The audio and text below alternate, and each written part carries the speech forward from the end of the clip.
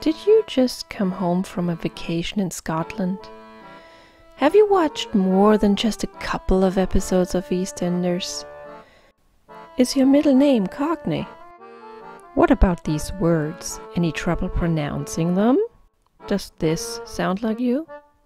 Oh, oh, such a cute kitten.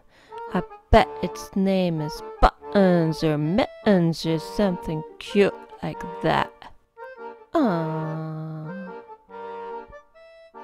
If you answered yes to one of these questions, you might be suffering from glottal stop. Glottal stop is an orally and audibly transmitted problem that no one is immune from or to. About 80% of English-speaking baby boomers carry it, some without even knowing.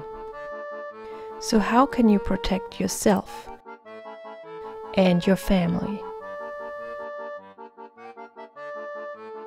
Wear ear protection.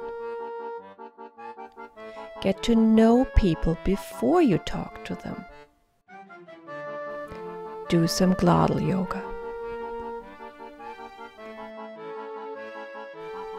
If you suspect that you or a loved one already suffer from glottal stop, don't wait.